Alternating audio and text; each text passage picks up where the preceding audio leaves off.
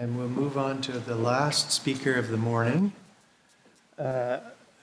who is Olivia Vincelli, whom I know quite well from her work as a researcher at the Maude Abbott Museum.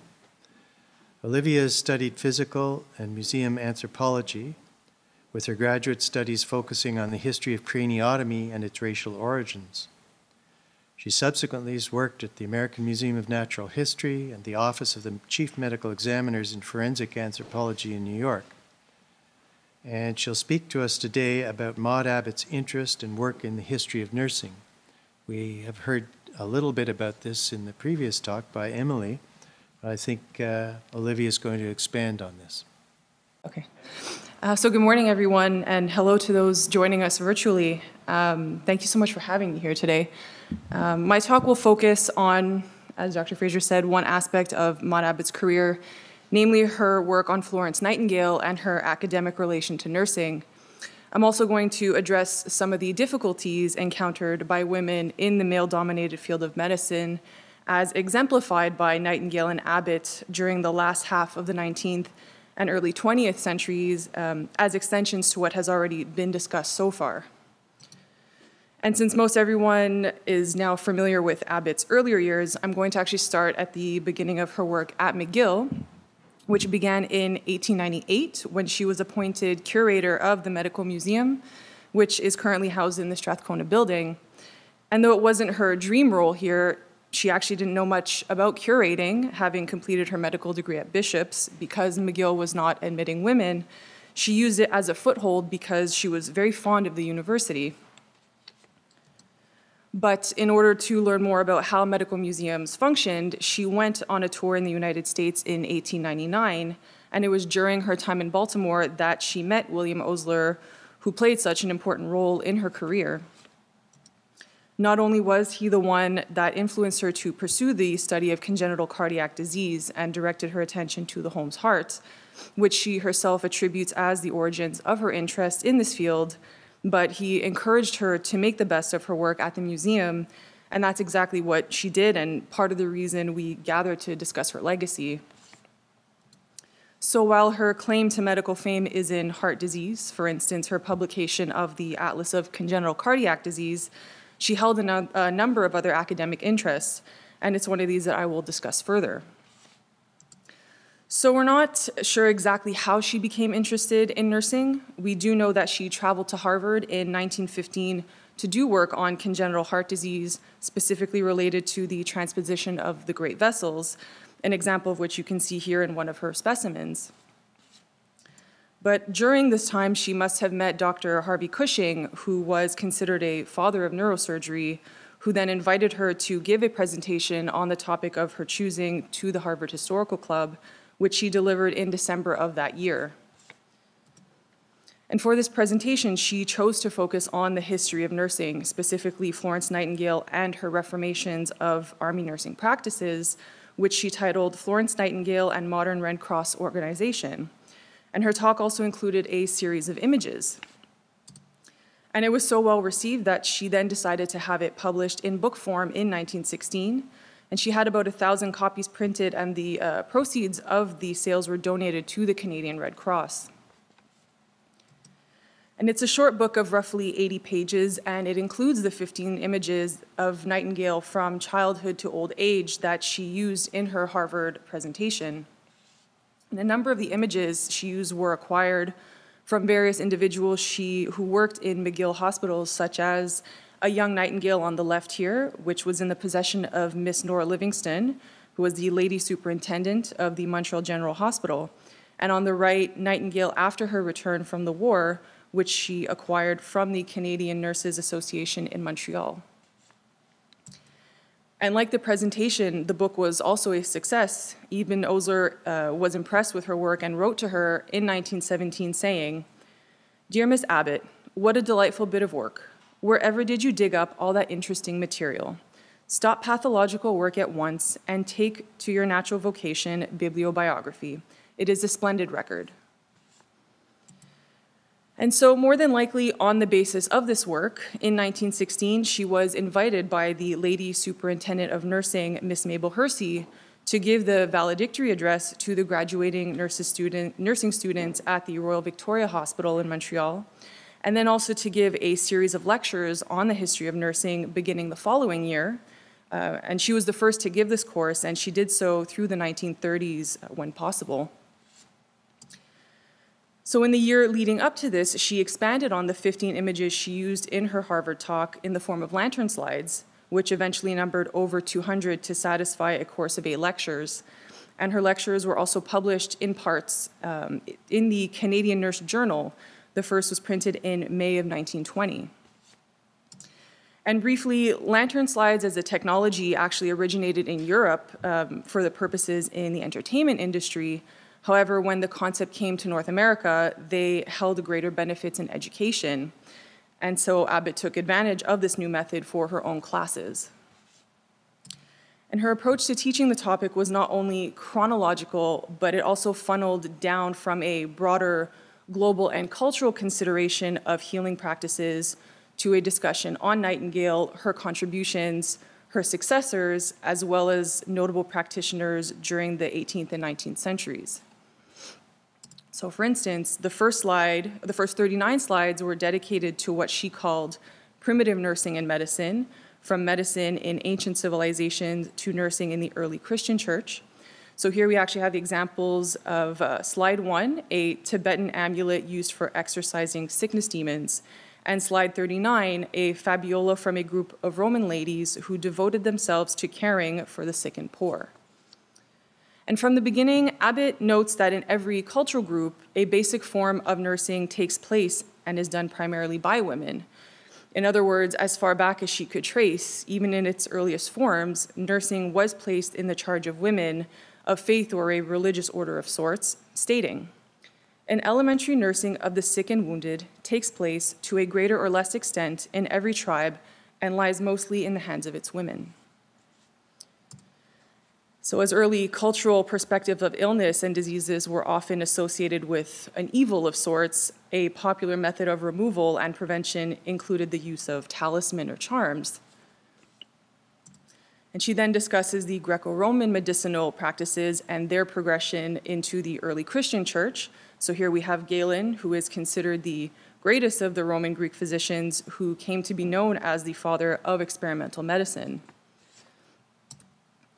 And then the secularization of nursing slowly began in the 10th century during medieval nursing, but only became established in the 11th century, particularly with the advent of social service charity organizations, including the founding of the French hospitals in America, an example being the Hôtel Dieu in Montreal, which was founded by Jeanne Mance.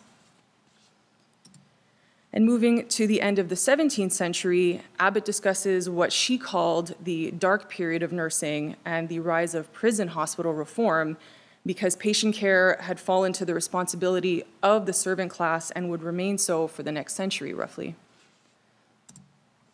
And so her method of teaching the course was so popular that she had the slides and lecture notes duplicated for distribution, and they were purchased by training schools across North America. And the notes are quite specific and extremely detailed. She even provided descriptions of the slides in an index at the end of each section, as you can see here.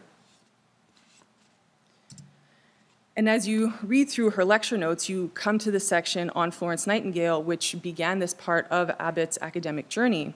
And I'd like to spend a minute talking about Nightingale as a preface to some comments about the similarities between the two women. So born in 1820 in Florence, Italy, to a wealthy English family, Nightingale was brought up in England. She was also educated at home, but by her father, where Abbott was taught by her grandmother. And Nightingale began demonstrating a strong sense of caring, particularly for animals as a child, two of the more known tales being that of the injured dog that she nursed back to health and the fallen owl that she rescued at the Parthenon in Athens. And both of these images were part of Abbott's book and course materials for what they brought to the narrative of her story. She then became interested in nursing humans as an adolescent and subsequently underwent formal training in Germany at the Kaiserwerth Deaconesses Institute and in France at the Sœurs de la Providence before the outbreak of the Crimean War in 1853. and she then traveled to Crimea the following year. And after her arrival, the death toll is reported to have fallen dramatically as she had a huge impact on the care of the wounded. And so her ideas and innovations about patient care would eventually be published in 1860 as her famous Notes on Nursing. It's structured such that each chapter focuses on a different aspect that she remarked from her experiences as being crucial to patient care, from ventilation and warming to cleanliness of rooms and walls. And when she finally returned to England in 1856, she set to work on the army reforms, most of which had to do with hygiene. She established the sanitary commissions to investigate the conditions in order to make the necessary changes. And most of these changes were details as simple as making sure the bedding and clothing of the soldiers were properly cleaned and ensuring individualized nutrition for each patient, which are aspects that today we consider basic in patient care. Unfortunately, as a result of the energy that she expended and the illnesses that she herself endured during her work, she spent her later years invalided, but persisted in her reforms until her death in 1910. So from 1872 to her passing, she focused primarily on the organization of training schools, for instance, the training school for nurses at St. Thomas Hospital. And it was these nurses that were later dispatched all over the world to introduce the new way of nursing, including the Montreal General Hospital. And though she was instrumental in elevating the standards, at the time of Nightingale's birth, nursing was secularized and had designated practitioners, but it had yet to be formally considered its own profession.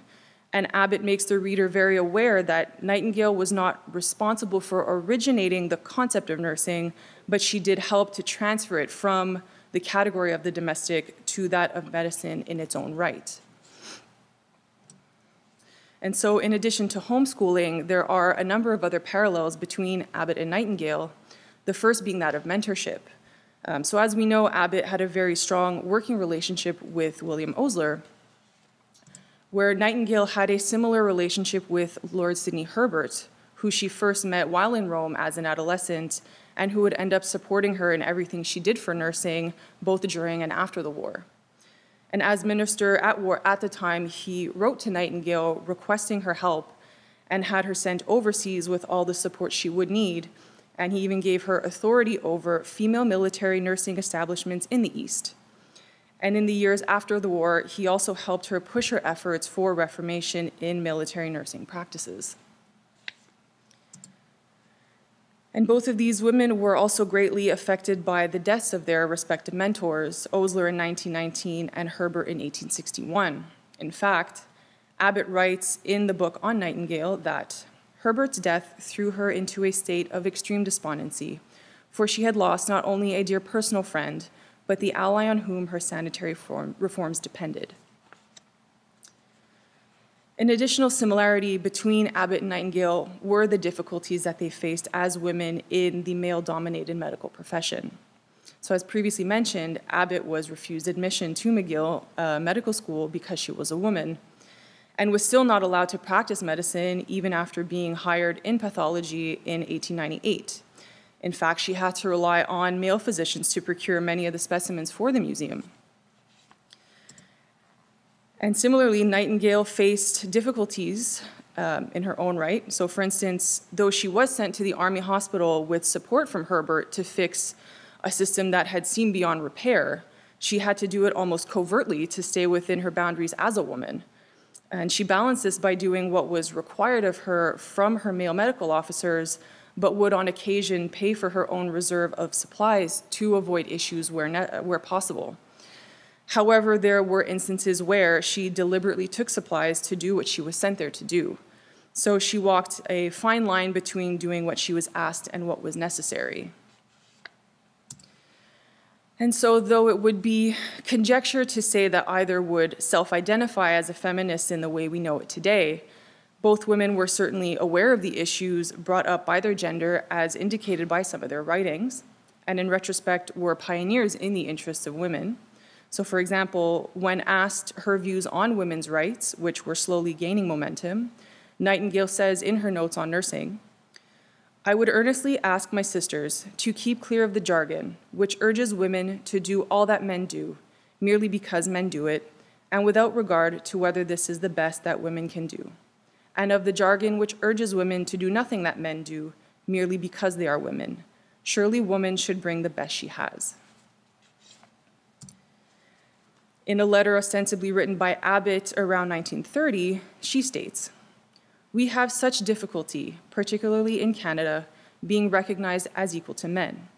On the university side, openings for women come bit by bit and accompanied by discriminatory restrictions." And as others have mentioned, that those who remember Abbott, or who knew her, remember her for always having several projects in the works, which suited the fact that her interests extended far beyond what she intended to pursue in the realm of medicine. However, a consideration then becomes whether the things that she worked on outside of medicine were the result of having not been completely included, not just in medicine, but at McGill, which was a university that she loved dearly. And so, was her willingness to take every project a means to stay relevant or to prove herself because, as a woman, she would never truly be viewed as equal to her male colleagues? So that said, while at first it would seem somewhat arbitrary that she would present a talk on Nightingale to the Harvard Historical Club, the way in which Abbott discusses her makes her choice seem far less random. Nightingale and Abbott were both women who succeeded in the medical field in their own respects. In Abbott's words on Nightingale's determination, she actually likened it to the 12 labors of Hercules, saying, "Had it not been for the absolutely Herculean labors of Florence Nightingale, invalided in body but of indomitable will, after her return from the Crimea, the terrible lessons of the war would have remained unlearned by the British nation." Moreover, throughout her writings, Abbott takes every opportunity to note the achievements and involvement of women, as well as the things that were taken from them over the centuries and how those exclusions proved detrimental. So that said, one can only imagine that Abbott must have felt the same forces against her. So in summary, Abbott's academic work on the history of nursing, though less recognized than her work on congenital heart disease, exemplifies her academic curiosity and ability. And although the origins of her interest in nursing are uncertain, it could be argued that it stemmed, at least in part, from her real and apparent difficulties as a woman in medicine at McGill. Both Abbott and Nightingale, as professional women in the late 19th and early 20th century, provide and still represent examples of what can be achieved in any adverse sociocultural circumstances. So thank you so much for your time, and a special thank you to our organizers and hosts for the event. Thank you.